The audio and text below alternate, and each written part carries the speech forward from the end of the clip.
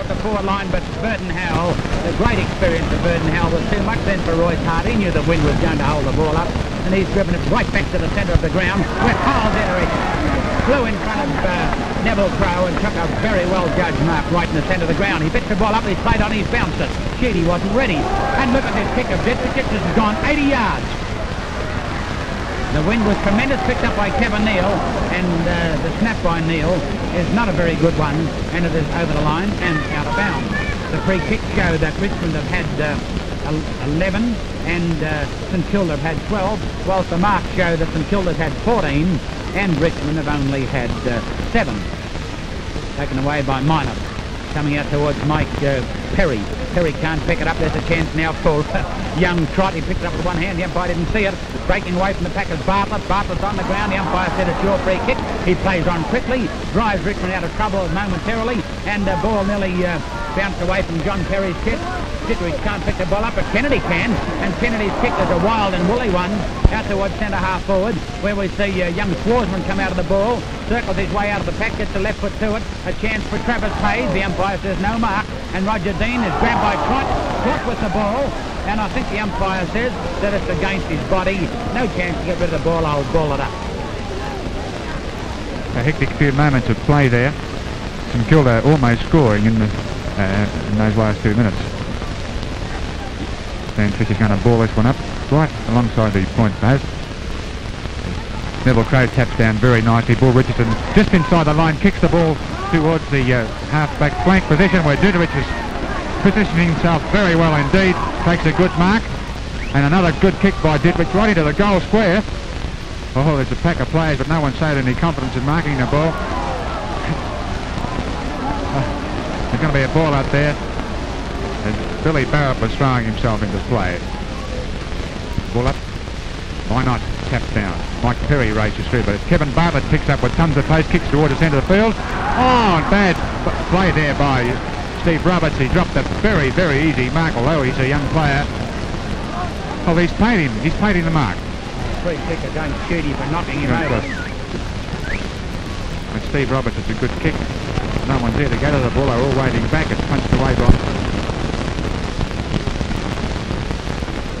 throw in. Why not? Another tap down. Oh yes, he's given this one, given this free kick here to young Kevin Bartlett.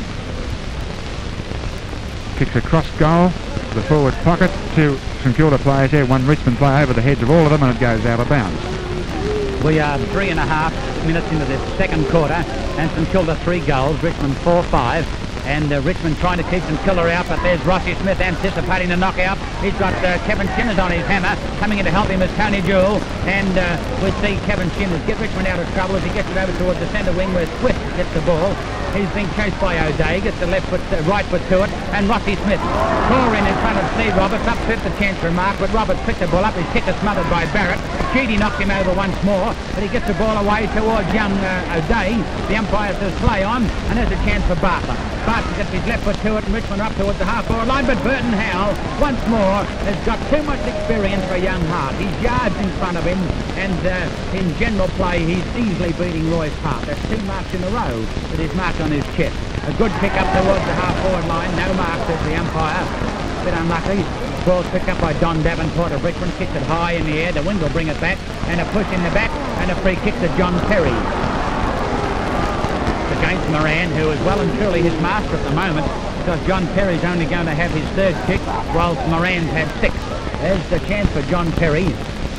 Kicks it over towards the half-forward line. The ball is knocked away from Northey, picked up by Bull Richardson. He gives it back to Northey. Northey settles up towards the forward line. It's a shocking kick from Northey, and it's the umpire's rule that went through for a point. Well, that makes Richmond 4 goals 6. So after 5 minutes of play in this second quarter, St Kilda, who are using the wind, have not yet scored, and Richmond have kicked a point, and it's a valuable point too.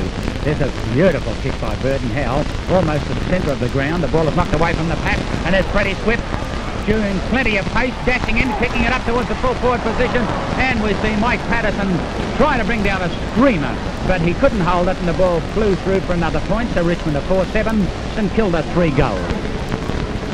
Good passage of play by Richmond as Verdon Howell's about to put the ball back into play. A good kick by Verdon Howell, almost to the centre ground, looking for Dittrich. He's flying there in front of Crow. Crow punches the ball away, but Dittrich is in front, and he takes the mark, and rightly so.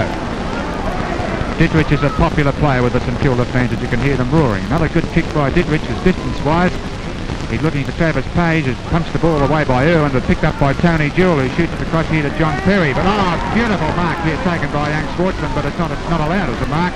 Kennedy getting Northey out of the way, but Northey back into the fan now, picks up a clever play by Northey, shoots the ball up towards Barry Richmond, who's a long way out of place. Royce Hart runs into trouble there, punches the ball away, but he has it on the ground, and he's awarded play on as Kevin Sheedy chips in with a handball across here to John Northey. Mr. Northey's alone again. He lines him up, he shoots, and it's to score.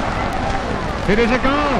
Great play by Northey, great thinking by Northey, and Richmond have gone ahead with 1-1 in this quarter so far. That's Northey's third goal. Northey has had 6 kicks so far for the game, and his opponent Kennedy has only had 4.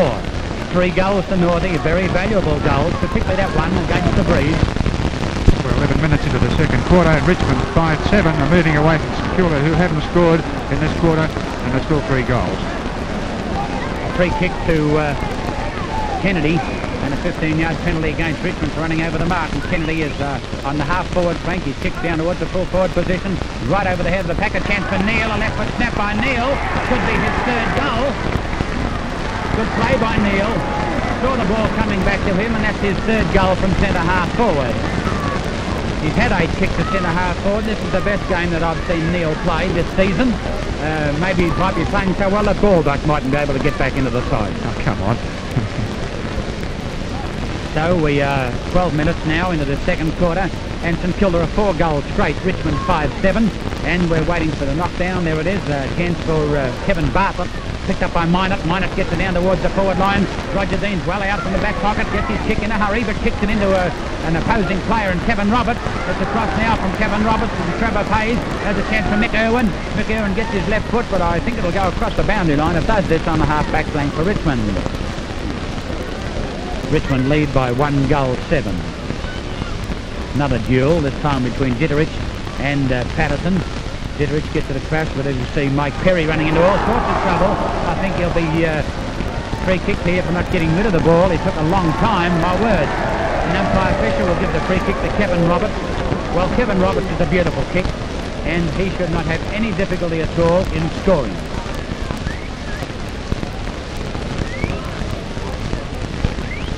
Kevin Roberts coming in from the scoreboard flank. A left foot kick, a beautiful kick. This is right over the head of the goal umpire. A beautiful goal by Kevin Roberts. Well, St Kilda being held down this year for their poor forward work and accurate kicking. How do you like this for a score? 6 goals straight. 5 goals straight. The next one will be 6 straight. That's the scoreboard. 7 points of difference, and we are nearly 13 minutes into this second quarter.